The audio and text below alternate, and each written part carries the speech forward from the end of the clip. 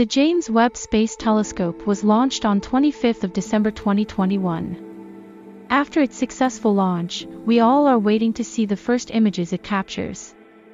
Finally, the wait is over. NASA has released the first image taken by the James Webb Space Telescope.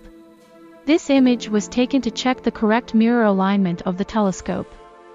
By these results, NASA has confirmed that it is functioning beyond expectations.